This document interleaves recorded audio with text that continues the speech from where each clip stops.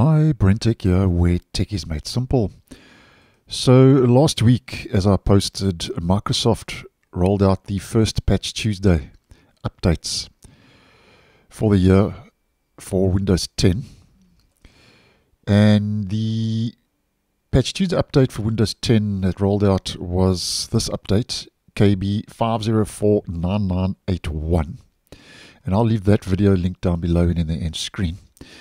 But just to let you know that over on Microsoft's Windows forums, the official Windows forums, there's been quite a lot of reports that was a bug that this update was introducing into Windows 10 that was causing the System Guard Runtime Monitor Broker service to appear as terminated in the event viewer.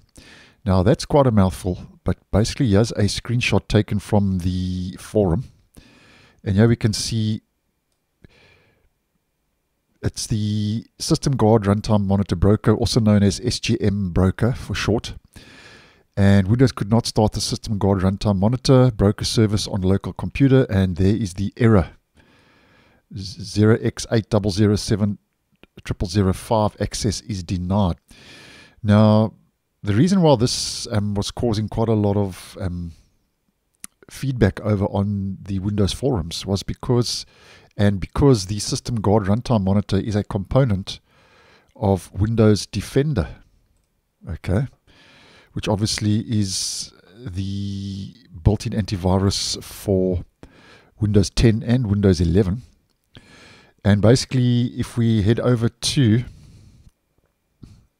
our services, and if you don't know where services are, just do a search for services. I think that would be the easiest. And if we scroll down to the section where all the S's are found, here you'll see System Guard Runtime Monitor Broker. If I double click on that, it says monitors and attests to the integrity of the Windows platform. So basically it's important to keep your device safe. So that's why it was causing quite a lot of feedback over on those forums, as mentioned, and it was a widespread problem. But just to let you know that if you are worried or if you were affected or noticed this error for whatever reason, that Microsoft now has addressed the bug with a recent security intelligence update that rolled out for Windows 10. So basically, if we just head out of our services and we head back to our Windows Update page, and we scroll down to Definition Updates, Microsoft addressed and fixed the bug with Security Intelligence Update KB226760 version 1.421.1449.0. Okay, so you can already see today on the 22nd of January, I am on 1.421.1485, so I am way beyond 1.449, which was the security intelligence update that actually addressed the issue.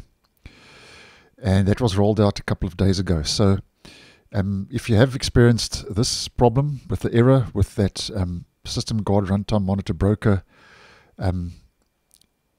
termination error, it's just an error. And there was actually nothing wrong, it was just a bug. So just make sure that you have the latest definition updates installed on your device.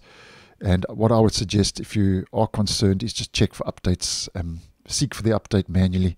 And if those haven't been downloaded and installed, then those will be forced onto your system. But I'm sure by now that it would have been, those updates would have been installed on your system. But I'm just putting it out there because obviously this was causing quite a lot of feedback over on Microsoft's official Windows forums, but Microsoft has addressed the bug with that security intelligence update. So thanks for watching, and I'll see you in the next one.